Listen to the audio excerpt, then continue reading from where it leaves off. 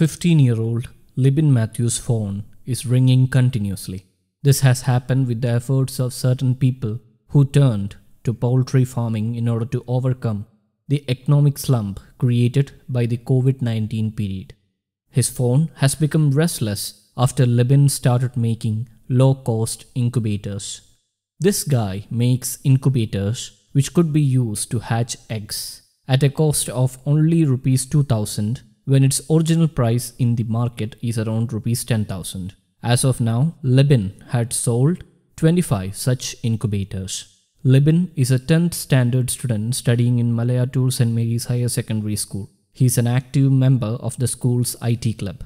In 2019, he had also participated in a district-level science festival representing his school. This has encouraged Libin to make new inventions. The thought to make something unique in the time left after online classes has finally landed Libin in inventing an incubator for hatching eggs. He hatched 40 eggs in his first made incubator, and following that he started making incubators for commercial use. His incubators are made with wood and polystyrene. Libin has an economically impoverished family. Last year, with his father's demise, his family's economic problems further increased.